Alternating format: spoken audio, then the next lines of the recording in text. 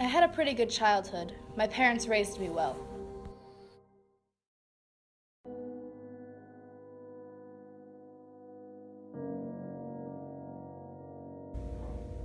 But when I was 15 years old, my parents ran out on me all of a sudden. I was heartbroken and confused. The only way I've ever found love is through my profession. She came to us when she was very young, about 16, I guess.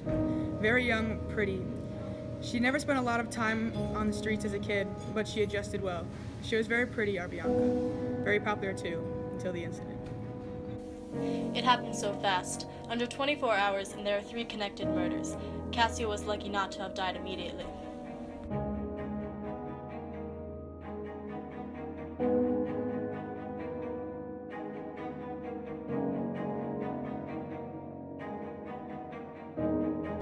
Who else could it have been but her?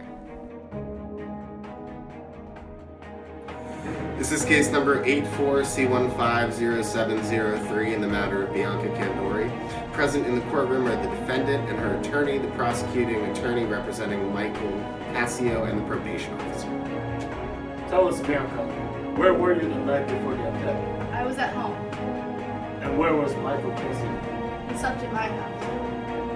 They never found the knife that did it, but Cassio was at her place earlier. Someone pointed Bianca out, said she must have done it, and that was enough. Bianca knew the agreement when we started, as did I, but it wasn't torture for either of us.